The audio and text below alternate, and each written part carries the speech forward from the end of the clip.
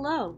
In this video, we are going to walk through MindTap, the online solution for career and technical education courses for Ryan's Personal Financial Literacy, the 3rd edition. You are looking at the interface for MindTap. On the left-hand side is what we call the learning path, or the outline view of the textbook. If you had a print copy of Personal Financial Literacy, the 3rd edition in front of you, you'd notice that there are also 4 units in that textbook, and when we open Unit 1, there would be 3 chapters. All of the ebook content, as well as any assessment, study tools and resources, and workbook pages would be included in MindTap for Personal Financial Literacy. I just created this course and there's already 49 activities available for Unit 1. Everything is already aligned and built into the learning path as soon as you open the course for the first time. Let's take a look in Unit 1 to see what you would find in an individual unit. You'll notice that each unit starts with an introductory reading, and then you've got your individual chapters. After students work through those chapters, they will have their unit project. If we take a look at the unit project for Unit 1, it's going to have the interactive ebook and a description of the project that they're working on, as well as the critical thinking questions. Then they'll work through a unit assignment, which could be a number of different types of activities. Students click Start Assignment Now. For Unit 1, you'll see that there is a real-world scenario with a student named Shiro, and students are going to answer multiple questions as we move through that real-world scenario.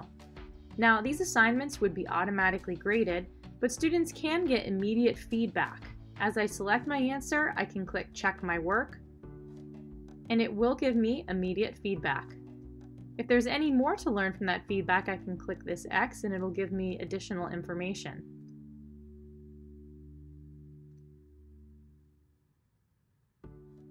Now, if you don't want students to be able to get immediate feedback during the assignment, you can always change that in the assignment settings as the teacher.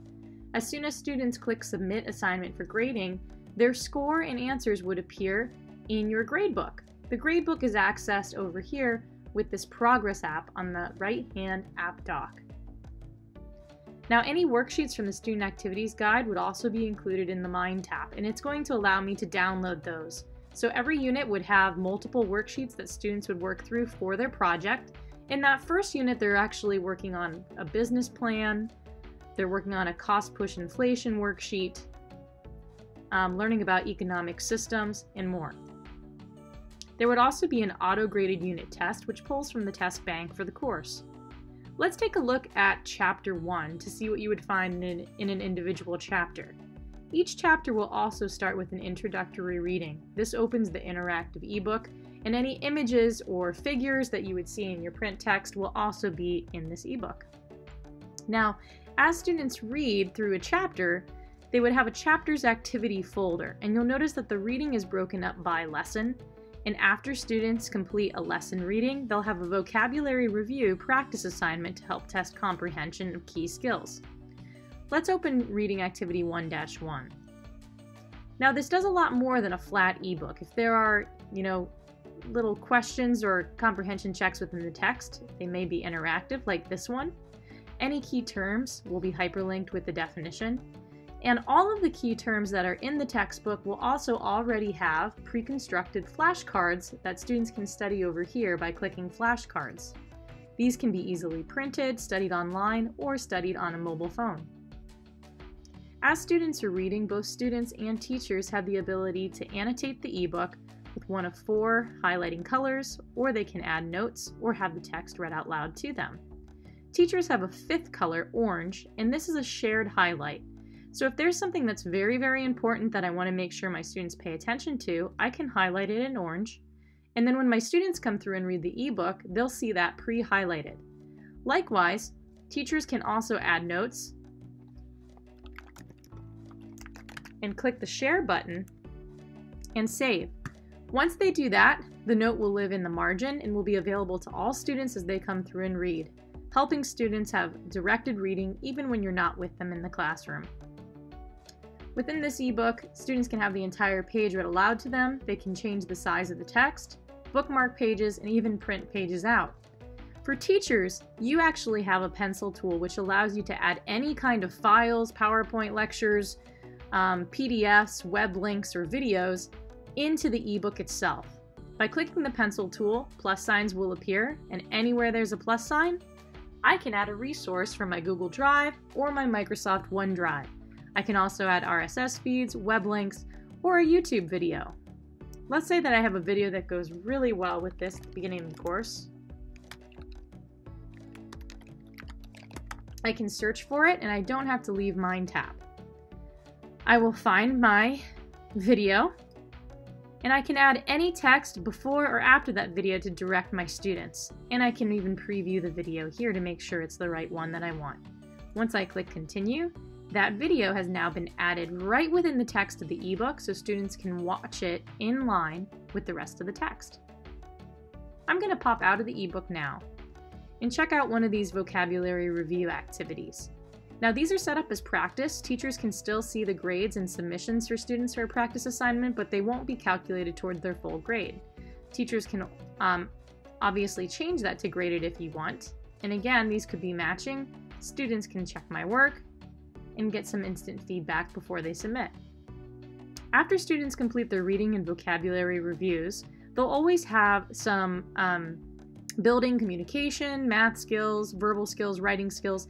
They're going to be 21st century skills activities. If I open this one for listening, you'll see that students will have to answer questions after listening to some audio. So this would play for me. Nonverbal communication. And that would play for me and I would be able to then make my selections using that. Note that you can download a transcript for this if students would rather have that for accessibility. In math skills, students are going to again have real-world scenarios where they're going to be doing some basic math calculations. This is great practice for students. And if I do allow the students to have my Check My Work feature, they can click Check My Work, and you'll notice that they'll get enhanced feedback here where we'll also have a sample problem that's similar to the one above for students to help see how that problem might be solved. After students work through those activities in the chapter's activity folder, they'll have chapter review. This includes the full assessment that would be found at the end of each chapter in the textbook, including a summary overview, academic connections, which offer hands-on activities that relate to cross-curriculars, and they can always link back to the learning objective within the ebook to read more. Do the math activities provide even more math practice in real-world scenarios. And then they'll also have Take Action, where they'll get hands-on with real financial documents. Students will also have additional activities in the review folder. In this one, we have a job description activity where students are reading a job description that relates to the business and finance career cluster. And then they have to answer questions to make sure they're understanding how to read that job description accurately. There will be auto-graded quizzes, which could be used as a homework grade, and then chapter tests, which could be used as a test grade. Now, if I wanted to change any of this, hide it, rename it, or edit it, as a teacher, I can turn the edit toggle on. This allows me to hide anything I don't want my students to see, or edit anything. If I want to edit this test, I can add a description and add availability and due dates down to the hour and the minute. So this is a great way to make sure that students are only accessing activities when you want them to be accessed. You can change where this lives within the learning path itself and click Edit Activity Options to find even more options to be able to edit this activity. Whether that's how it's delivered to the student, the point value, what questions are included in the assignment, and so on.